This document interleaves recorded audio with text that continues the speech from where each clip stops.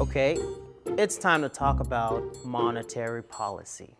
Here's how the Fed itself defines monetary policy.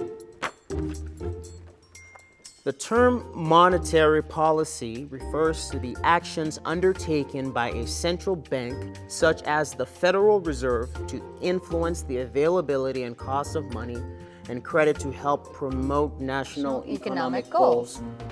So what is that supposed to mean? Well, let's break it down. It says that monetary policy is what the Fed does to, quote, influence the availability and cost of money and credit.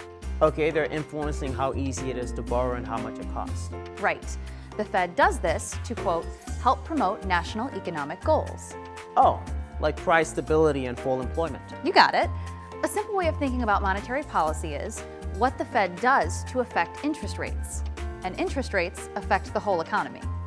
So how does the Fed affect interest rates? By influencing the amount of money banks have to lend. Here's how it works. Suppose the economy is in recession. There's too little business activity and unemployment is rising. Right, a typical recession. Exactly. In this situation, the Fed may adjust its monetary policy by increasing the money supply. And wouldn't that tend to make credit more available at lower interest rates? Right. And that would encourage borrowing by consumers and businesses to do things like buy a car or expand operations.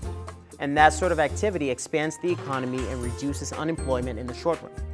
So in a recession, the Fed's monetary policy would likely increase the money supply. Yes, but in the opposite situation, suppose the economy is growing so fast that it causes inflation to rise. Then the Fed could adjust monetary policy the other way and reduce the money supply, leading to increased interest rates and cooling off of the economy and lower inflation. Now I get it. It comes down to this. Monetary policy refers to the actions the Federal Reserve takes to help encourage a healthy economy. These actions influence the availability and cost of money and credit, which affect things like the prices of goods and services and employment. The FOMC meets in Washington at least 8 times a year to review economic and financial conditions.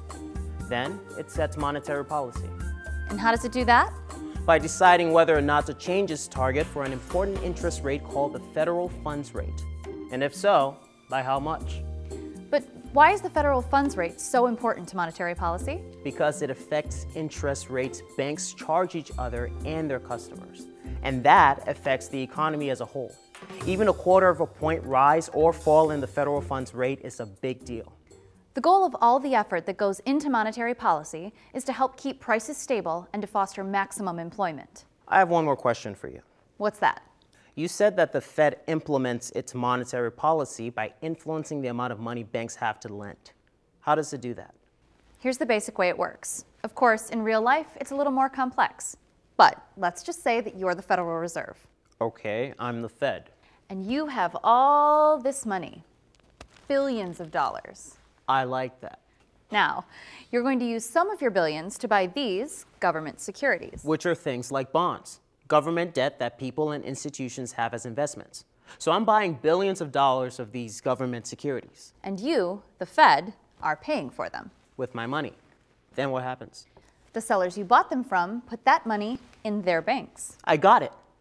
Now the banks have billions more to lend, and that will push the interest rate lower. And if the Fed wants to raise interest rates? It sells some of its government securities. The buyers of those securities withdraw money from their bank accounts to pay for them, leaving the banks with less money to lend. So that's how monetary policy works. Not the only way, but it's one of the main ways the Fed conducts monetary policy. Is this the thing they call open market something? Open market operations. Got it.